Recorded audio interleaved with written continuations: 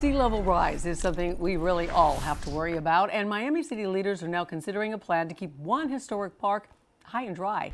Local 10's Christina Vasquez is joining us live to explain how.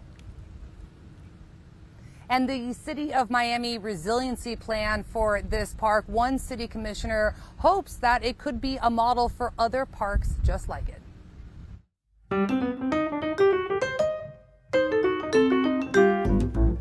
Morningside, one of Miami's most historic neighborhoods, with many homes here built in the 1920s, now facing a 2020s modern era issue. Its park routinely floods.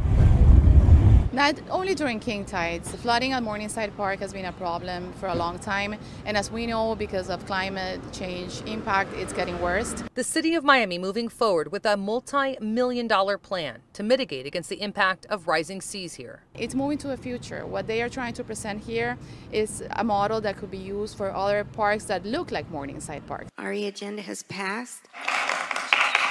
Commissioners yesterday approving a resolution to apply for more than $4 million in grant funding, with Commissioner Sabina Covo's office explaining will be matched by the city. Keep the existing mangroves. It calls for drainage improvements, elevation of a baywalk by 2 feet, plus a seawall set back from the living shoreline. When you hear seawall, this might be what you are envisioning, a more traditional setup right against the coastline. Commissioner Covo says what makes this project a bit unique is that the seawall at Morningside Park will be set inland. The novelty of this plan is that it has a seawall inland. But because of the elevation, the residents are still, and the visitors are still going to be able to enjoy the access to the water.